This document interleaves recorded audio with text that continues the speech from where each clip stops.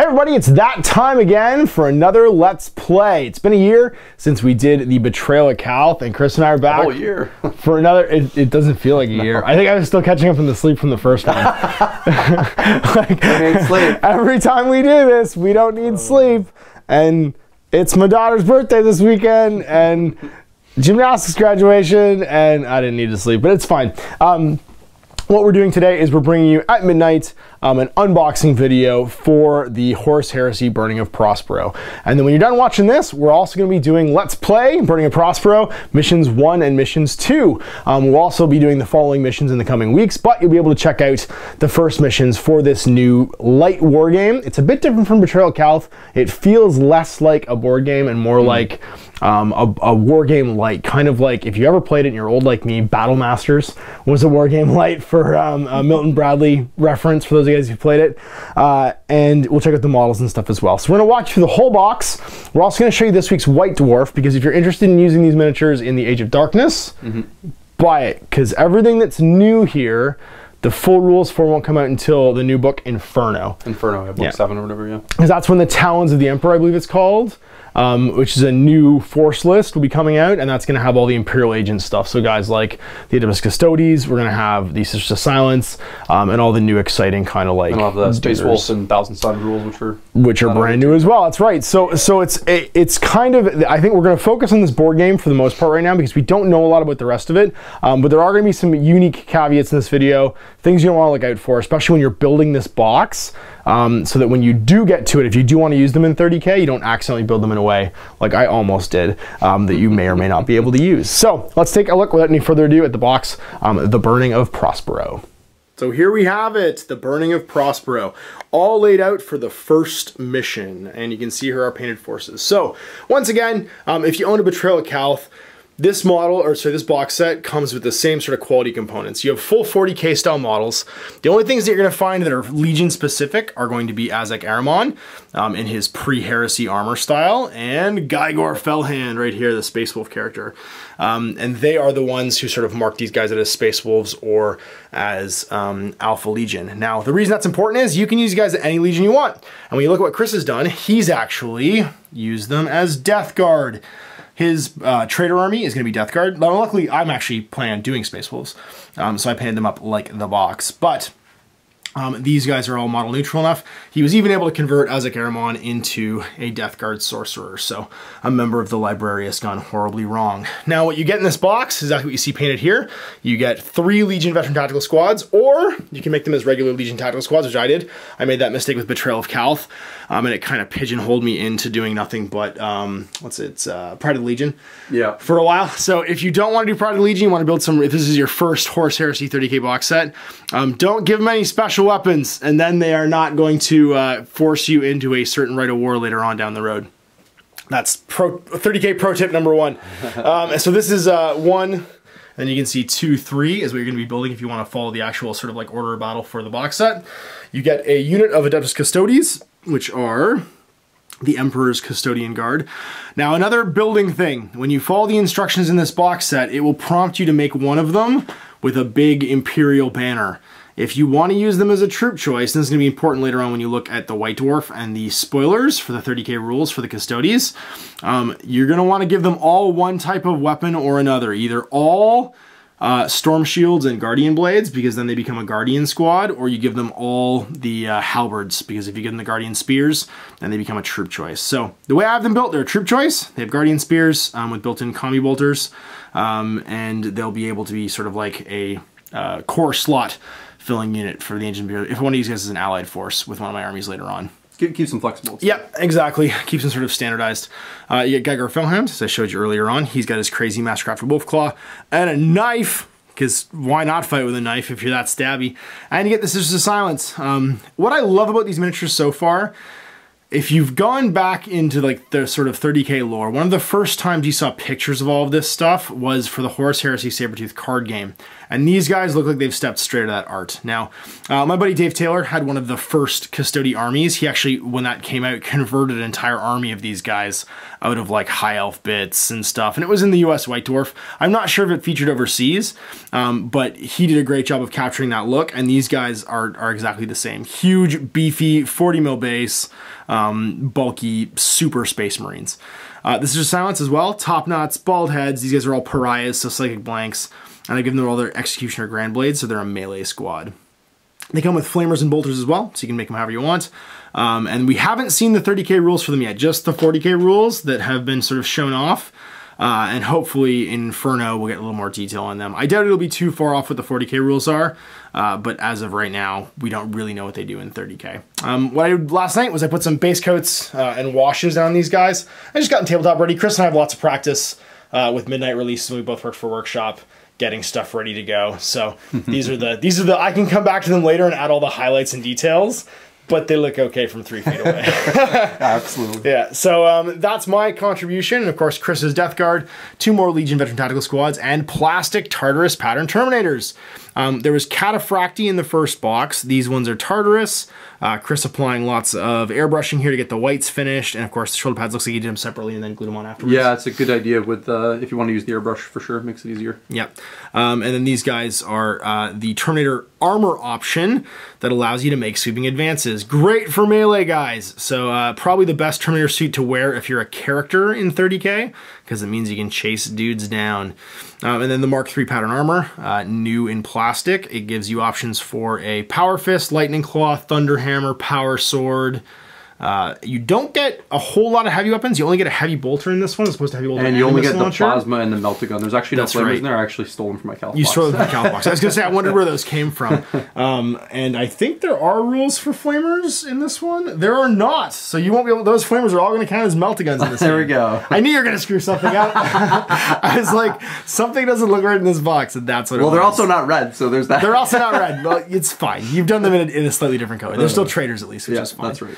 And let's look at the models. So the remainder of these models that aren't, of course, the characters are all full sort of 40K style kits, individual bits, and you can build them however. So this is a look at the Tartarus pattern Terminators, and then down here we have the 30K guys, the Mark III guys. As far as it comes to components from the actual box game, much like Calif, heavy gauge cardboard. This stuff, however, is a lot more of a sort of battle board than Calif was. Calif was these hex tiles that you built together to build the tunnel sections. This you could actually just play like a skirmish game on if you wanted to.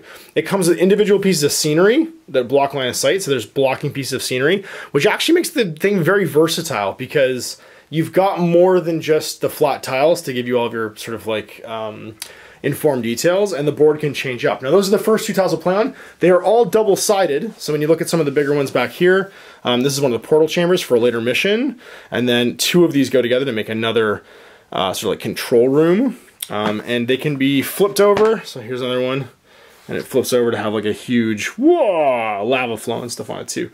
All of the scenery pieces, portals for the portal mission later on, generator, big walls, and they make the tiles a little bit different every time you play. So I have to say the playing surface is really impressive because you do feel like you're playing a war game. Like it does feel like you're playing a sort of like war game light, and with the addition of like 2D terrain and stuff too, you get a lot more immersion. I found so far having played this game than Calif, where because the board was a weird shape, I felt like I was playing a board game. Now this thing right here, it's ostensibly a terrain piece, and it does get used in the map a whole bunch, but we're also going to use our initiative counter. This is a handy little pro tip for playing the game. Every turn you roll to see as the initiative, one side's the Emperor, the other side's Magnus, so you can just flip it over at the start of the turn, and you'll know who has initiative, because initiative can become very important for a lot of things throughout the game. The other thing I love about this so far, they weren't afraid to throw weird dice in, and as a sort of like a 2nd edition and Rogue Trader veteran, I love the fact that there are D&D dice in here. There's D8s, D12s, and D10s. And the basic mechanics of the rules, which you'll see in the Let's Play, involve just throwing bigger dice and then having dice pools. And highest to lowest dice, you rank them, and that's how you do your hits. So most stuff is just done by throwing big dice, and you want to have a higher or sort of like bigger possibility dice in the pool if possible. We have our wound counters. for the I keep looking at Death Guard and wanting to say Death Guard. For the Thousand Suns, you have all of your psych powers, and there's 5 different cults. So for the first mission, you're all part of the cult of Pavoni, but the Pyre are in here, the Corvidae, the Athenians, and there's one more, the Raptora. Every mission, you have your primary cult suit, which is the cult that you'll basically pull 3 automatically from. And then you always have 5 powers you can play. Anyone alive on the table can play them, so you can draw them from any of your cults. All of you guys are considered to be psychers. What you get to do is you get to deal out 2 extra ones from the other cults. So you basically have like your Primaris power, which is your primary cult, and then 2 secondary powers, and you play them during what's called the enumeration phase, which you could just call the psychic phase if you wanted to, at the start of every turn. You have your warp deck and your willpower deck, and you play a little card game during that phase where you flip cards to generate your warp power, and then the loyalist player flips cards to try and resist them with willpower.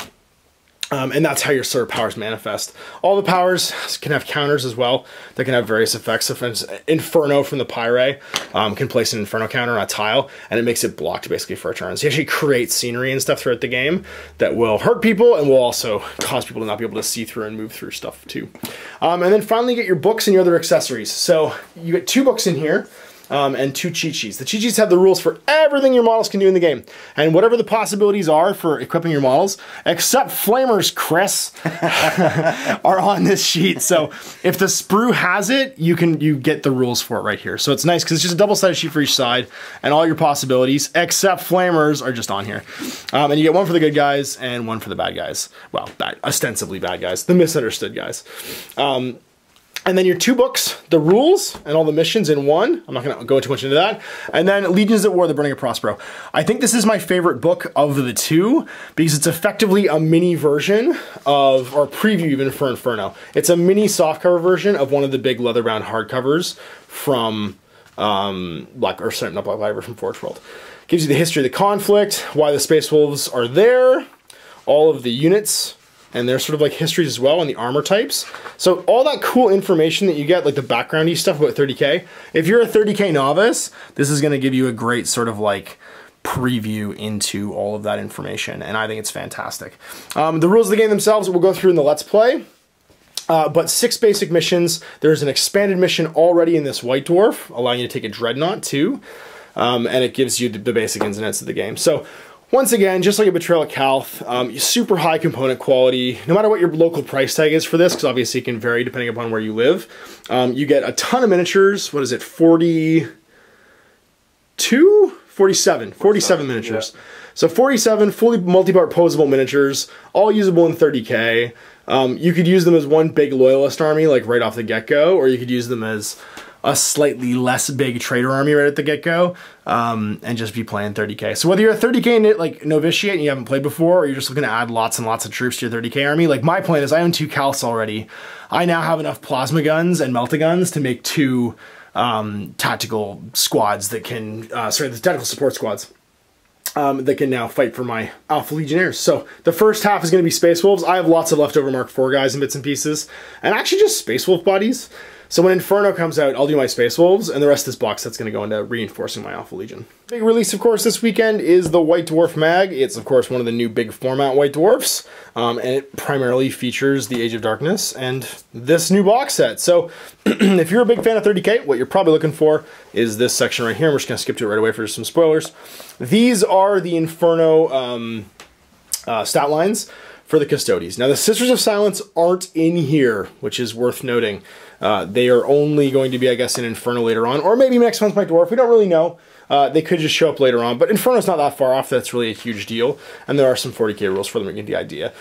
Now, the important thing to realize is that the Custodian Guard Squad and the Sentinel Squad are 2 separate things, right? One's got all spears, one's got all shields and Guardian Blades, or sorry, Sentinel War Blades. So build them one way or build them the other if you're planning on using them in 30k. If you're planning on using them in 40k, then you can mix and match, and then you get tasty things like Storm Shields, Eternal Warrior, blah blah blah, all the cool special rules you need to stay alive in 40k now. That's 40k's right. Got too real. It's got too real. It's too murderous.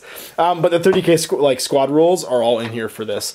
As of right now, they're just telling you use them as a ally detachment and just pick another squad to be your HQ. So if you could somehow lay your hands on one more model or just another squad of 5, then you can have yourself a allied detachment right away for your loyalist army. You've also got an extra mission, the Burning of Prospero, the Armor of Contempt, which gives you a Contemptor Dreadnought profile. So if you wanted to use your Betrayal at Calth Contemptor as a Space Wolf Contemptor, you've got rules for right here, and a whole new mission to go through, which is pretty super sweet. So it gives you a 7th mission, 7th scenario to go through and play, and of course it got some promos for all the new hot stuff, like Russ, and of course like the Dominar Ferrum Battle Automata, and the Mastodon. Yeah, it's so pretty. It's so pretty. It's like more expensive than the Thunderhawk though, which like breaks my heart. I want one so bad. It doesn't have wings. I know. I don't know if I want one more than I want to have a kidney though, so we'll see. But they're super, it's so pretty. It's so cool. Anyway. That's the main 30k stuff from this White Dwarf. So if you are excited about the Burning of Prospero and of course 30k in general, this White Dwarf's definitely got something for you. So it's been a year since Betrayal at Calth, and of course we are now starting new armies. Me with Space Wolves, you with Death Guard. Yeah. And we are now living in the rich, dream-filled world of plastic 30k armies. It wasn't what the internet said it was going to be. It wasn't Assault Marines. It wasn't Breachers. It was more tactical armor like profiles. I honestly didn't think it was going to be those things. Yeah, because it kind of steals sales off Forgeworld. Now that we've seen it, I really kind of understand where they're coming from. Yeah. I think what they're trying to do is create a real good base for all the plastics. Yeah. And when you think about it, and then Forgeworld can make accessories. They'll make shields. They'll make all the jump. I would put money on the fact that we're going to see a Breacher upgrade kit in the next month or two. Yep, absolutely. And I think what's interesting is it's kind of putting the balance back into the Forgeworld and Citadel camps, where Citadel's making the bodies and Forgeworld's making the accessories. Because for a long time, it got crazy where you had like, Forgeworld was making more different kinds of Space Marines than Citadel's factory was. I'm pretty sure someone walked into the Forgeworld from Gibbs and said, "Why are you guys making so many Rusted Space Marines? There's a lot of Space Marines right here." It's true. And I think what's great about that though too is it really does make it more accessible to play Horus Heresy games, because you're not paying like $150 to $200 a tactical squad, which you could have been doing like a year and a half, 2 years ago, if you're living in Canada. Obviously, it's not necessarily the same everywhere else with currency, but like I think my first 10 Mark IV or Mark III Marines probably cost me at least $120. Just not good to think about. I don't want to think about it. I don't want to think about it. I think the reason I never built them for like years. That's it. Crazy. You did. You bought dudes with shoulder pads and arms like this. Yeah. And then you bought everything else separately. We still did it because we're just crazy. It was the only game in town, man. You had to. Supply and demand. From a reseller perspective, it definitely is going to increase the support too, because when now that I can sell the box to people, sell the models to people, I'm more likely to support the game. Right? I want people to come and play it in my store. So absolutely, it's just all good for people that want to do 30k. And you've done a lot with Calth. So if you guys don't know this because you don't live in Southern Ontario, Lords of War Games and Hobbies is probably the biggest 30k store in Ontario, and you definitely run the biggest 30k event in Ontario. I don't know if it's in Canada because I've not been to any of the ones in Canada. I know there's a big one out in Calgary actually that just happened. And there's another big one in Edmonton that just happened. Yeah, we've been getting like between 20 and 26 people for Horus Heresy, which is just awesome. You've had team tournaments, you've had singles tournament, you have doubles tournaments, and that's not something that would have really previously existed without Calth and without this box. Absolutely. Because most of those guys are basing their armies on the fact that you can almost buy a 30k army in a box now. You just add a cool tank or a dreadnought to this, and you got a cool army, right? So. Yeah, and I think a lot of people don't really realize, most of the patterns of Space Marine vehicles existed in 30k. So the Mars pattern Rhino is just another 30k Rhino. Like you don't have to have the Demos pattern Rhino. You can use the Mars pattern one as well. The Mars pattern Land Raider is just a Land Raider still in 30k. 30k focuses on different patterns of the same vehicle, but you can just use those and have them be 30k vehicles. Land speeders, bikes, even the box dreadnoughts. Hey, your Salamander has I got a bunch of box dreadnoughts for Salamanders. Yeah, it's all awesome. Like you can just, I mean, you can do little cool conversions too. Of course, yeah, absolutely. If you want to, it's up to you. The Knight army can almost be completely done with plastic Knights now, which we've seen. Which we've seen. Which we have seen, yes. Which we've seen. It's real good against Space Marines. It's too real. It's too real. Gets really real. 6 Knights against guys with bolters. Gets really real. So anyway, I hope you guys enjoyed our unboxing of this. If you guys want to check out lots of 30k action, check out Loads of More Games and Hobbies. They will have events pretty much monthly or bi-monthly. At the store, we're doing pretty much monthly stuff, but next year we have 2 exciting tournaments, one in the spring, one in the fall, and they're going to be really cool narrative campaign weekends you're not going to want to miss out on. So cool. Awesome. So we'll see you guys in the next video. You can click the link below to come check out our Game 1 and Game 2 for Prospero Burning and watch as the Space Wolves assault the the Death Guard that were stationed on Prospero. It'll all be the same rules though, and the same models. So we'll walk you through the first 2 missions, and then after that you guys can see the further ones in the coming weeks. So thanks for watching. I hope you enjoyed this first look at the Burning of Prospero. Until the next video, I'm Ash, this is Chris. Have a great day.